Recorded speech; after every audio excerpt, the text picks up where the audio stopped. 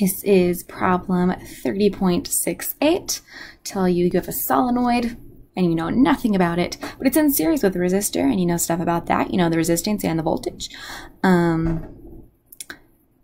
Yeah, you know all this stuff, and ask you some questions, gives you a nice graph. First thing it asks is, what is the resistance, RL, of the solenoid? So it tells you the voltage of the battery and the fact that there's a resistor with some nice resistance, and it tells you that immediately after you, you do it, the switch is closed, that voltage in the resistor is 0. But after a while, it goes back up to 25, which 25 is the original voltage. So because it went all the way back up to 25, the resistance in the solenoid is 0, because if the solenoid had resistance, that resistor would not be able to get the 25 volts again. It just wouldn't be possible.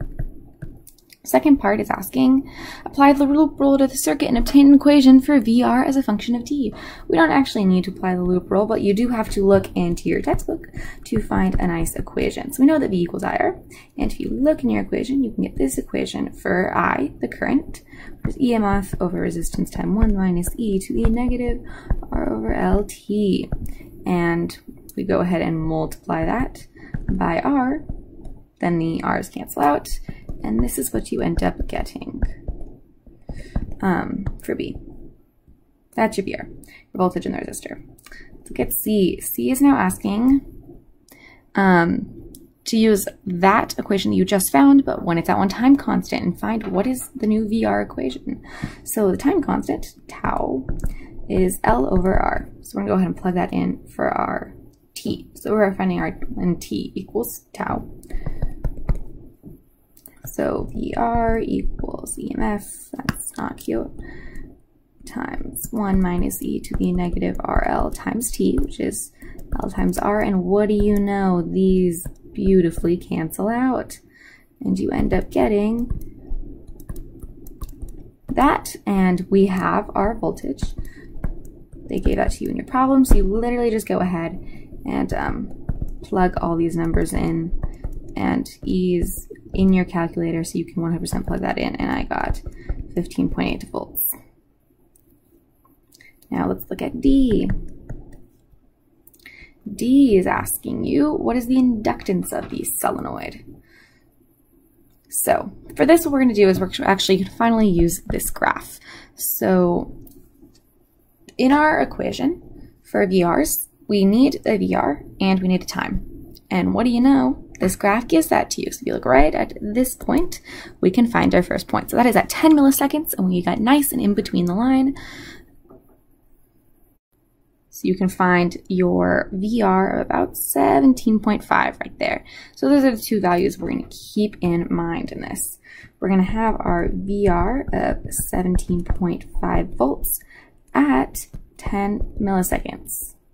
So 10 times 10 to the negative third. And we have our same equation.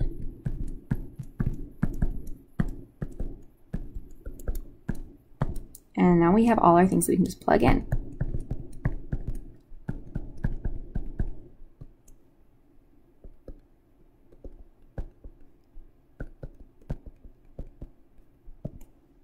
And you are going to have to solve for L now. So hope you know all your rules.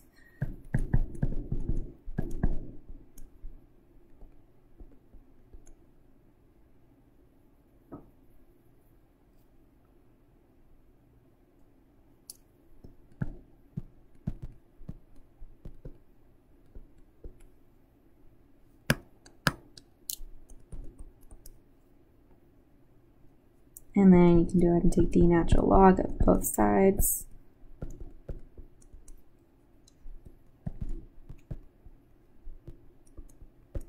And solve for L, and I got 0.415 henries, and that is the unit for inductance, H. Now we get to go into E, which I believe asks us about energy. Yes, how much energy is stored in the inductor a long time after the switch is closed. So like T's super high, but they don't give us a time, so we can't just use T.